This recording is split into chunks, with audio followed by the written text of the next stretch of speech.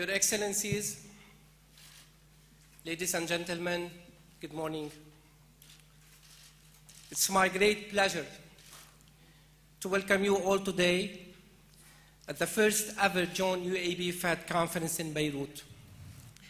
And in cooperation with the Banking Control Commission of Lebanon, we are honored and privileged to welcome the U.S. Federal Reserve delegation, Sarkis, Craig, and AJ. Welcome to Lebanon, gentlemen.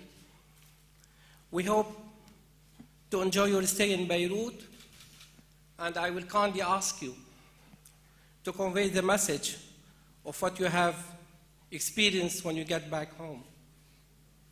And I hope this experience will include that you feel security and comfortable, and you enjoy the food, the restaurant, the clubbing, everything in Beirut.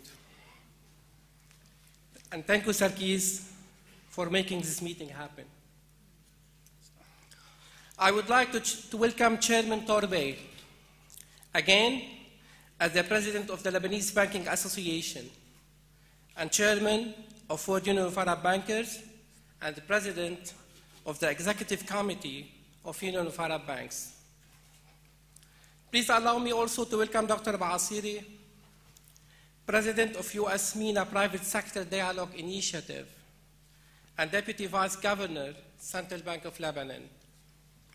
It's also my great pleasure to welcome Mr. Samir Hamoud, Chairman of Banking Control Commission of Lebanon, in addition to fellow peers and colleagues.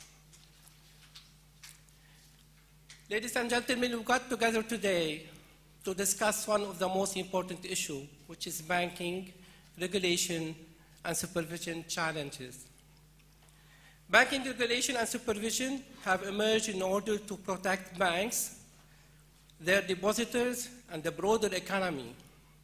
Since then, regulation and supervision have been facing continuous and serious challenges that include development in banking operations, product and services, and serious issues such as AML, CFT, rogue trading, compliance, and other concern issues. This conference, ladies and gentlemen, will tackle all those concerns. I am confident that we shall all benefit from representation of our colleagues from the Federal Reserve, as well as from Lebanese experts, and from the discussion that will take place.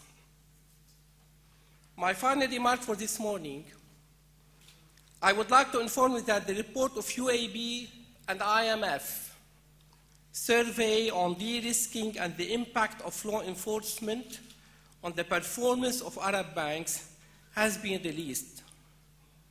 It is the first and the only survey available now on the subject, as others are still undergoing.